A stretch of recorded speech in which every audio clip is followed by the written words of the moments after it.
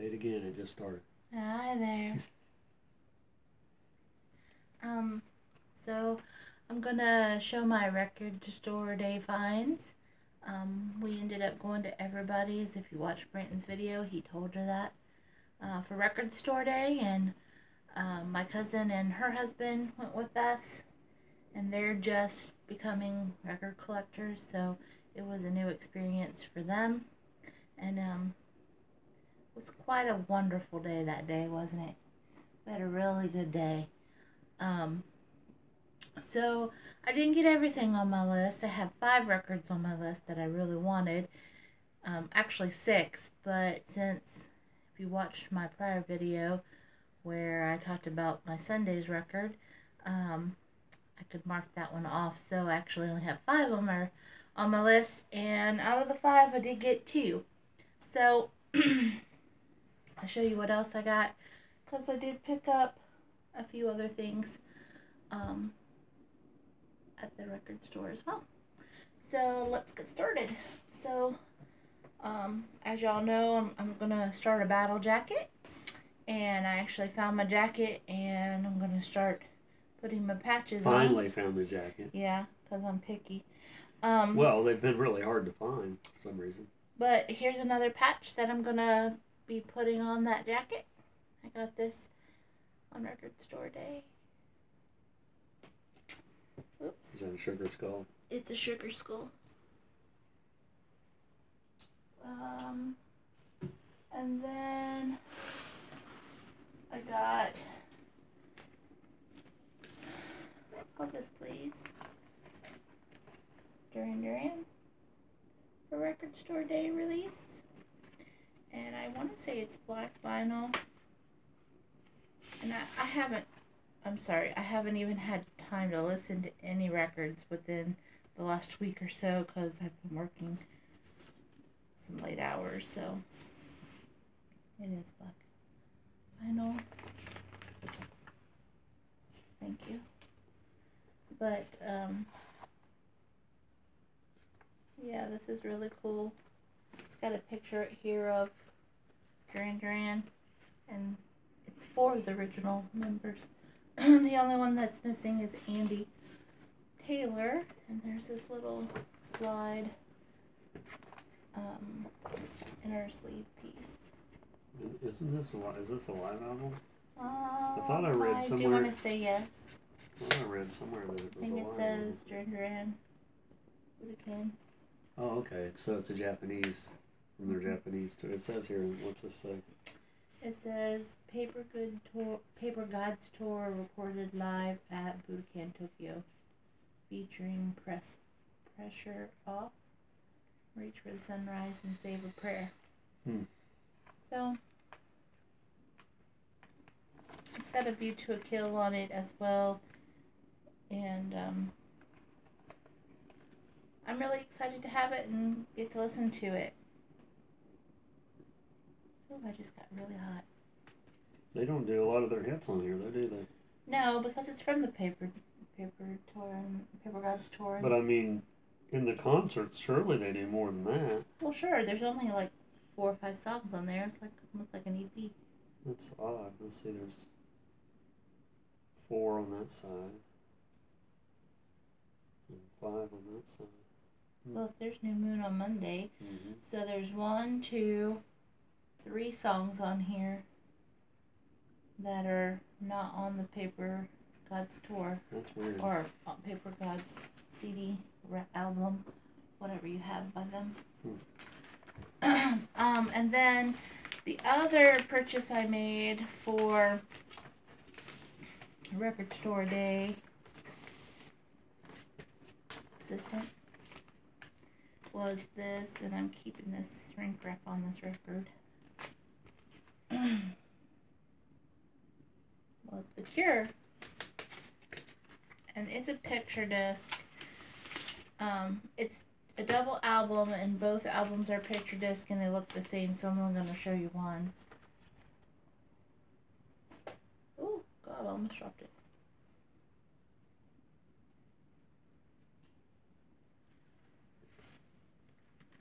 So I'm real excited about getting this. So yay! And it says it's remastered by Robert Smith, so can't get any better than that. So And both of these are picture discs? they're both the same. Are they really? That's unusual. See? Huh. You'd think the picture disc would be different. Why is that like that? Because that should be. Oh, I see. Where is it? Oh, it's not in the right sleeve. Go ahead and talk. I'm just messing. So, my cousin, they had the Madonna. I'm sure everybody saw that release for Record Store Day, and she was real excited about that until we got back to the used records, and she saw that she could buy the same songs. What is this from? From this.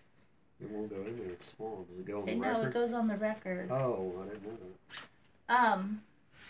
She could buy the same songs on Same record? on the same record for cheaper. So she ended up buying a Record Store Day release by Taylor Swift. And her record was Pink Marble. It was a 2 album release as well. And one was Pink Marble with white, and the other one was white, clearish type record vinyl with pink. Did she get the Madonna one? She did not, because she decided the release that they had back there had a tiny deep scratch on it, and she's real picky about her records like I am, so she decided not to get the Madonna. And I told her a lot of times, once Record Store Day is over, they sometimes discount them, and so she could come back and get it at a discount. So she decided not to, and she got the Taylor Swift because that one she wanted more. Because who doesn't like Taylor Swift? That's what she got. But it was so fun watching their faces, because they're new collectors, and having a new experience with them. It was really interesting and fun to watch their faces and see them go, oh, look at that. Oh. And if you guys happen to be watching this video, it'd be nice if you could make your own videos too. That'd be really cool. Have your own channel, and That's not gonna happen. Well, anyway, so then I got one more record for Record Store Day, and then I'm gonna show an album that I picked up at just a random store. So then I got back in the used records. I picked up this Mortica. It's the one that sings that song Toy Soldiers. I've never seen that record, I don't think. And actually, it was so funny because my cousin found it, and she goes, oh my God, you used to love her. And I said, you're right, I did, and I don't actually have that record. Let me see that. Well, I think I have a Mortica record, but it's not this one. It's a different one. So. I mean, I think I have one. That's the only song I know by her, though. Toy Soldiers, I think. It seems to me like I know that song, and I know another song. Well, it seems like there is another one, but I don't remember. And then, I don't know, I guess it's been a couple weeks ago, Brenton and I were out looking for some new stores to go to, and actually looking for gaming stores, because we recently picked up a Xbox One, so we've been trying to find games that we both like, or to play on it. And we went to this used game store, and when we went in there, they happened to also have records, and they had CDs too, and movies, and games. So I was looking through the records, and I picked up this, Billy Idol, Flash Smile, Don't Give Me a Gun. Don't Need a Gun. Or Don't Need a Gun. I love the cover of this. And there's the record. It's dirty, but... Is it 3 songs or 4 songs? Don't Need a Gun's on A side. Don't Need a Gun, the acapella version is on B. I'd like to hear that. Fatal Charm is also on B, so it's 3 songs. Is this one of his tattoos? I don't know, but it's really cool. Look, sort of looks like it's a record. Yeah. See? Sort of. It looks like it's pencil drawn. Did you show that? Whiplash Mountain. You did show that. Yeah. Yeah. There's a Billy Idol single I'd like to get, the White Wedding one. And I seen it a long time ago at half price, and I don't know why I didn't buy it, but I say that a lot of times. And it's the one with the bride on the front and him standing there. So I think it's in black and white. I'd like to have that. I think we have seen that. I've seen it. I know I've seen it at least once, but I might have seen it more than once. And this is our problem. So when we go to the record store, that's my phone ringing. Can you go turn my phone off or deny the call or something? It'll stop time I get there. When we get to the record store, we start looking. Brandon is very tunnel visioned when it comes to the record stores. And I'll see stuff that he's mentioned to me that he says, oh, I really like to get that, or oh, I really like to get that. And if it's not in that tunnel vision, it was your dad. He will. So I will deny that. Okay, I'll call him back. He'll say, no, I don't want that today. And then a week later, he goes, man, I'd really like that. Well, we just seen it at the rec store. And he goes, no, we didn't. Or I'll say, yeah, we did. Why didn't I buy that? One or the other. Or he'll say, oh, yeah, we did. Well, we have to go back to the rec store so I can get it. No, that's not in the budget. What budget? What's a budget? So, well, anyone out there that's watching that wants to know, how was our record store day? What was it like? How's everybody's set up and all that? Because I didn't go into too much of that on my video. I meant to. It was a lot of fun. Of course, there's a lot of people in there, and everybody's has their record store day stuff all on one wall. So they were like, when I go into record store day, because I have a whole thing with crowds of people, and claustrophobic, and I get anxiety and stuff. So when I go in for record store day, that's the first place I go, is to the record store day releases. I grab what I want, and then I go find a corner that doesn't have a lot of people and calm myself down, and then I can wander around the store a little bit. My cousin, she actually has the same problem I do, so she was following me around the store on that day. So well, it's good that they have the store is big enough to where there's a lot of areas that you can go where there's not a lot of people, like where the other records are that's not record store day. The used ones and stuff seem to be pretty calm in those areas. True. So which is what I did on this record store day. I went straight to the record store day releases. And I didn't, like I should have. And he didn't, and he ended up getting some records because he didn't. And one that he really, really wanted. Oh, I'll get him one of these days. And he got one because I pulled it for him. Mm-hmm. Otherwise, I wouldn't get that one either. It's all that tunnel vision. It's that whole tunnel vision. Well, I said this in my video. I just walked in and just started looking like we normally do when we go there. And it's like, oh yeah, it's record store day. What am I doing? So, it was fun. And then, like I said, there's lots of people there. And then they have bands that play live there, which I love. The live music, absolutely. But him and I were talking about, a lot of times these record stores just don't have room for a live band.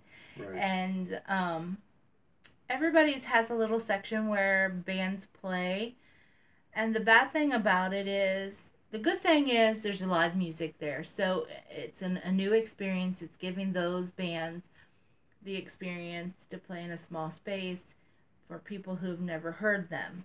That's the good thing. The bad thing about it is then you have people standing around wanting to listen to the band, and it's really, really hard to walk around them.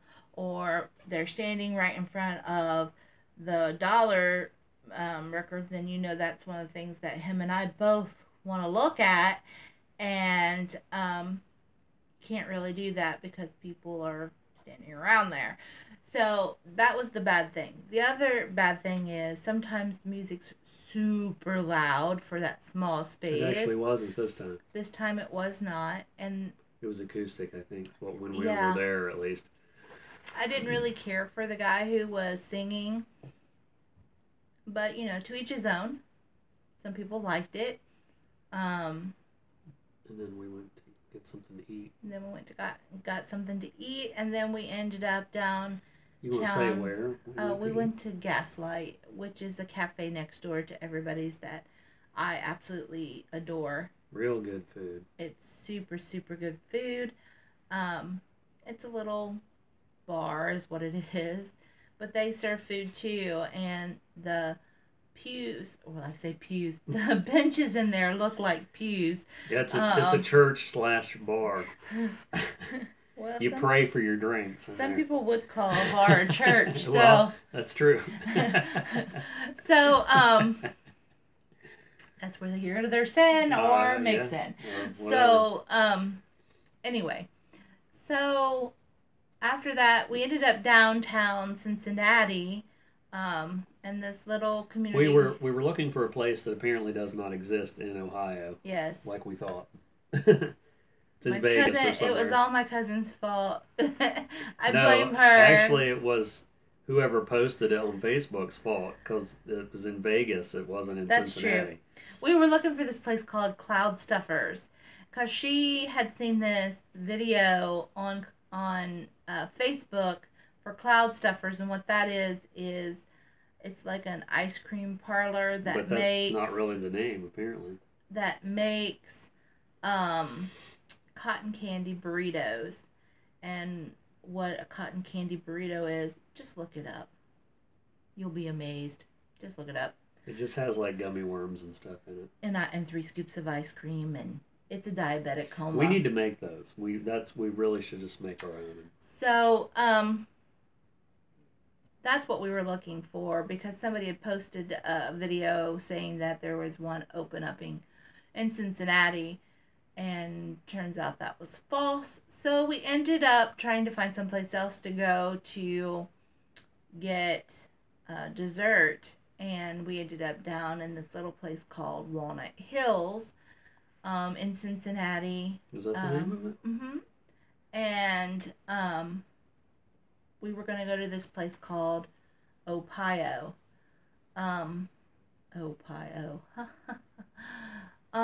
Anyway, so because we walked into this place and it just was not appetizing to me, so... It's not what we were looking for, really. No.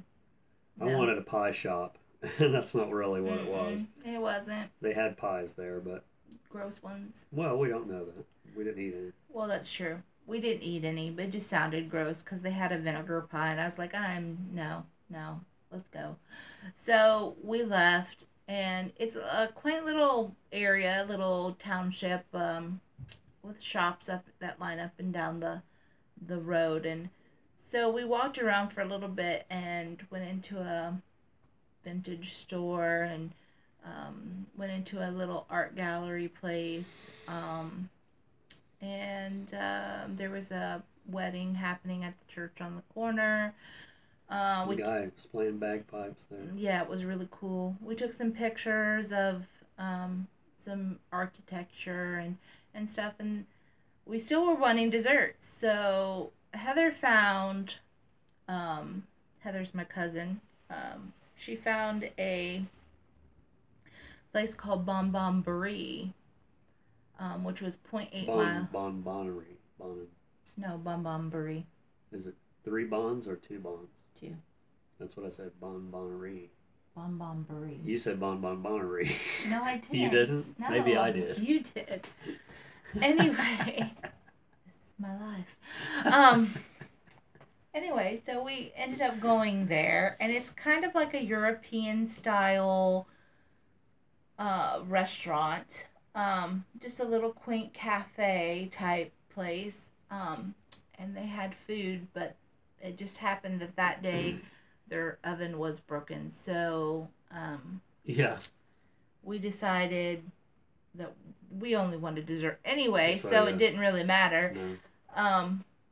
But the staff was really nice, and We got our dessert. they had like little teapots and everything are sitting around, and people were having like Sunday tea like they do in England with the finger sandwiches and the 3-tiered plates, and it was really cool place. And yeah, we got our dessert.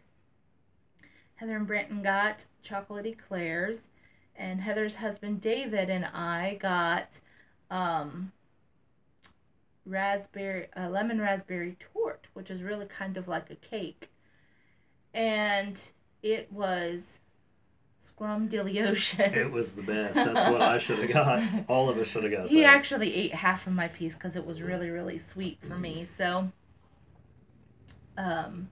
so then we went in the back of the place, and they had a bakery. So we ended up getting molasses cookies and More stuff we didn't need.